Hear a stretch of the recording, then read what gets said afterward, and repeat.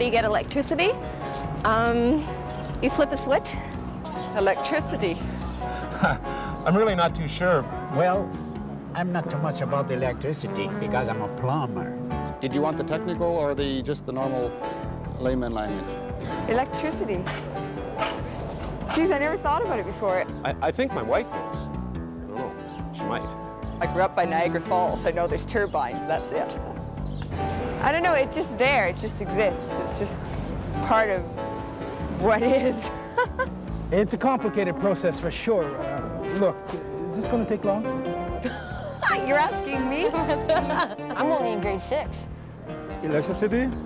I don't know. It's a hard question.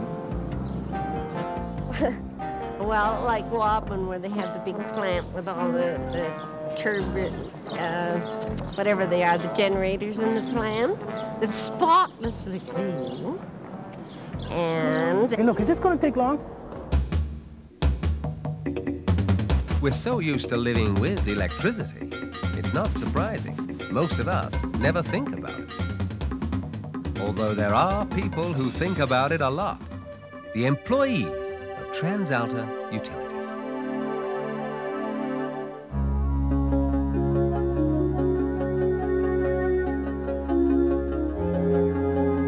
From a modest beginning in 1911, Calgary Power, as it was known then, employed a sturdy staff of just 15 employees.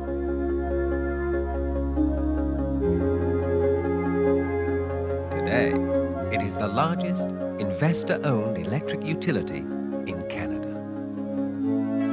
TransAlta Utilities operations have grown to encompass 212,000 square kilometers, serving over 250,000 direct customers. Electricity is made by hydropower. I thought everyone knew that. Hydropower. Water dams. Yep, I think. Dams. I know this one. I thought it was hydropower. Most people do think that electricity is generated by hydropower, and they're right, to a point. TransAlta operates 13 hydro plants, but they supply only 7% of TransAlta's total energy output.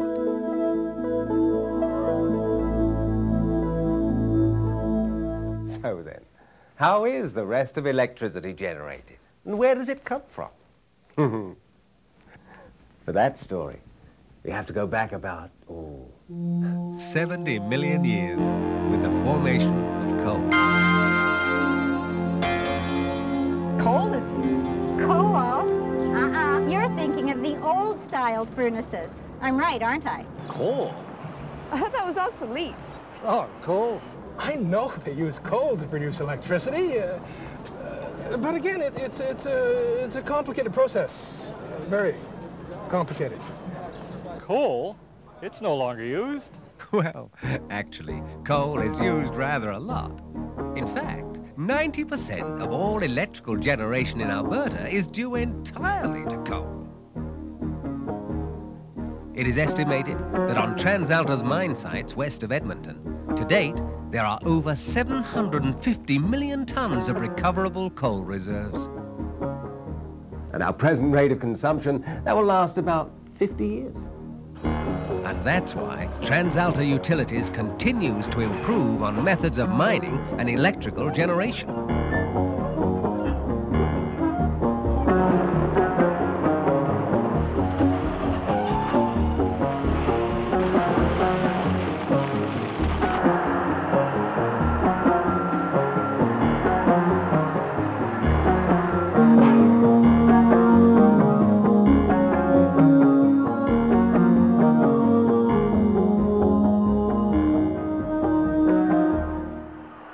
Because this coal is a very low sulfur content, when it burns, there's very little sulfur dioxide released into the atmosphere.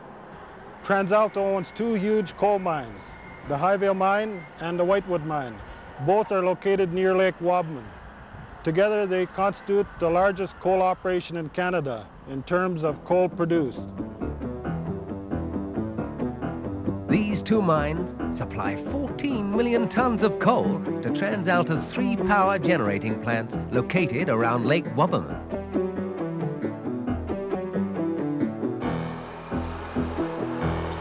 Coal mining involves several stages. First, large scrapers remove the topsoil and subsoil.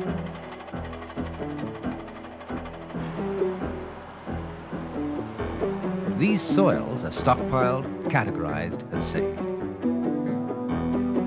Eventually, they will be spread over the reclaimed land and seeded with crops after the coal has been mined.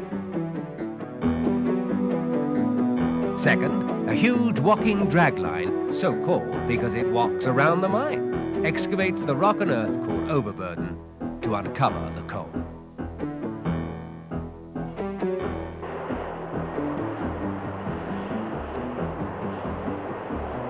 This dragline is affectionately called the Lady of the Lake. The boom on it is longer than a football field, which makes it one of the largest in the world. This dragline took about 2 years to build at a cost of $55 million. The bucket's so big that we could put 10 Volkswagens in the bucket with no problem at all. 10 Volkswagens, eh? Sure.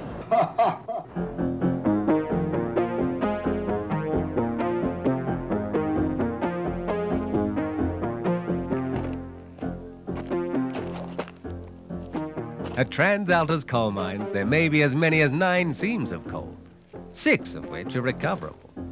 You can distinguish the seams of coal as they're separated by siltstone and shale called interburn.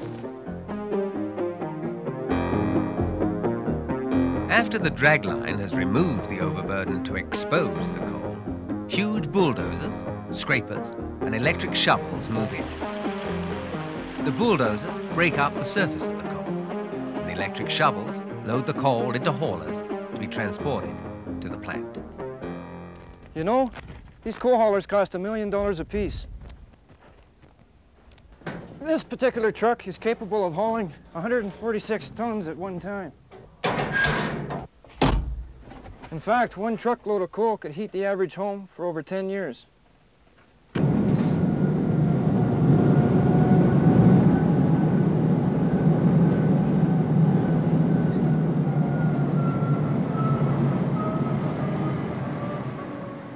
Well, that's all very interesting. And I love the bit about the Volkswagens. But you still haven't told me how coal makes electricity. He's right, you know. I'm with him. So what's the story? Well, hey, we're coming to that part.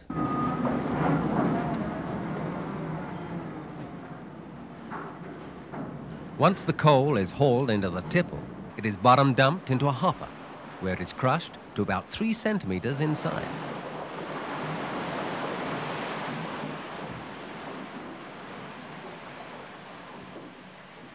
From there, they're taken by conveyor belt into the live storage pile, which is right behind me.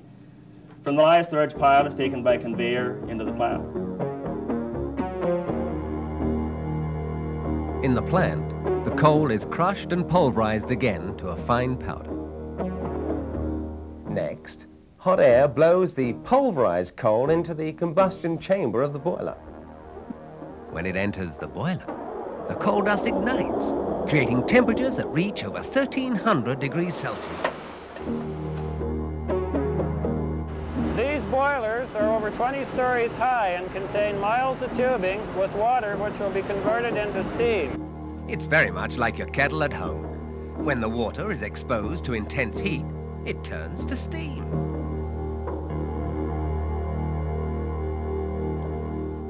Oh, I get it. The coal is mined, transported to the plant, crushed and blown into huge combustion chambers. How am I doing?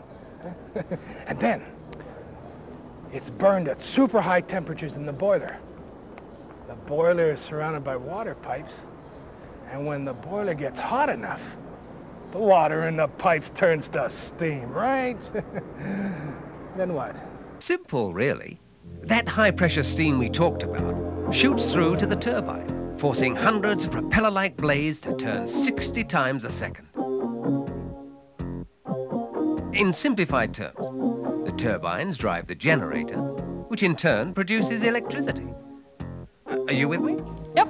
Sure, no problem. Got it. I don't have a problem with that. Good.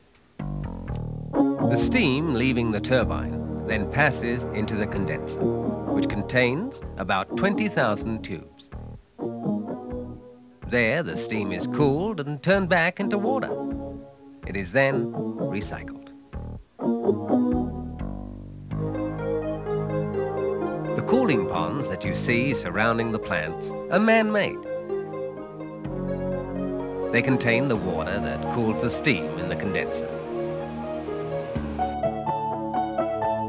Exhaust gases from the boiler pass through the electrostatic precipitators or filters.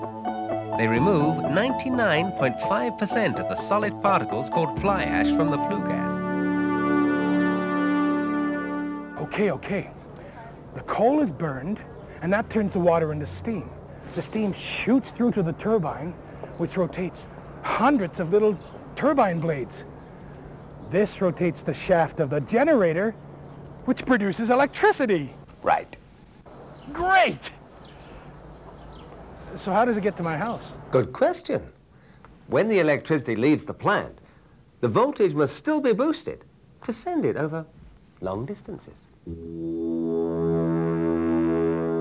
The substation transformer increases the voltage before it is carried by the transmission lines. Near the final destination, electric voltages are reduced or stepped down at a substation before they continue. The voltage is then further stepped down before the electricity is used by you, the customer. So how long does this take? About 1 second. 1 second to go from coal dust to steam to electricity to a light switch? Incredible. But wait a minute. What happens to the mine after the coal is gone? Yeah. What about the land? They don't just leave it, do they? Huh? Of course not. All land disturbed by mining must be returned to a condition as good as its original state.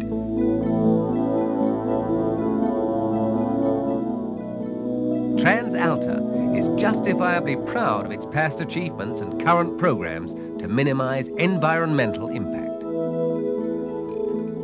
We have our own farm operations, probably one of the first of its kind in North America. Our farm operations can put the land back into a productive state as soon as 2 or 3 years after the mine operations is complete. As a matter of fact, since mining started in the 60s, we've reclaimed 1,000 hectares of land which has been planted into forage and cereal crops. The crop yields to date have consistently matched the area average. This is due primarily to scientific soil testing analysis and good farming practices. Sure, we're in the power production business, but not at the expense of the environment. Sounds good. But I wonder what would happen if the company needed some coal that was, you know, just a little bit too close to the community? What would they do? Move it? It happened. In 1982, the hamlet of Keephills was relocated 7 kilometers. The hamlet was originally located on extensive coal reserves, so the challenge became to balance the need for fuel with the needs of the community. TransAlta built an 80-acre country residential development complete with a new community hall and school facility. Keephills is successful because the people had a part of the making of it. There's 10 families at present, and we know everybody, and we really enjoy all the people around us. I'm a bus driver, and I've been living here for 4 years, and I really like it. I think TransAlta tried very hard to develop a good community for us to live in. Well, this has all been quite educational. Yes, indeed. Hey, fella, do you know how electricity is made? Yes, I do. You flip a switch. You flip?